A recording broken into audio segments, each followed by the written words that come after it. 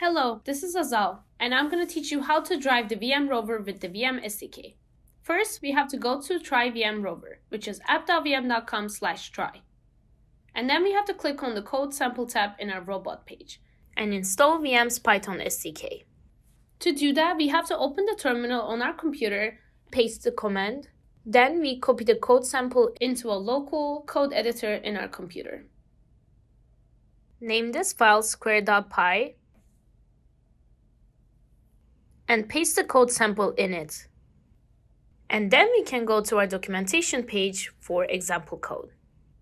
Over here, if you scroll down, you will be able to connect to your robot using the Python SDK and initialize your base component and write Python code that allows you to drive your robot in a square. First, import the base component. Now you have to initialize your base, and you can do so by copying and pasting this line. Now we have to paste this code snippet about our main function. This is the function that allows us to move our rover in a square. Now we have to invoke the function below where we initialize the base. So we have to call the function in main.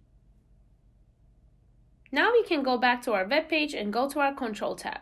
Here, if you open the Viam base panel, you will be able to select your cameras, which is a camera on top of your rover and a camera that's above your rover. These streams allow you to see around. Now let's open the terminal in our computer and run our Python script. You can see that your rover is moving in a square. You have everything set up to continue programming your rover to move in different ways or even program other components. There you go.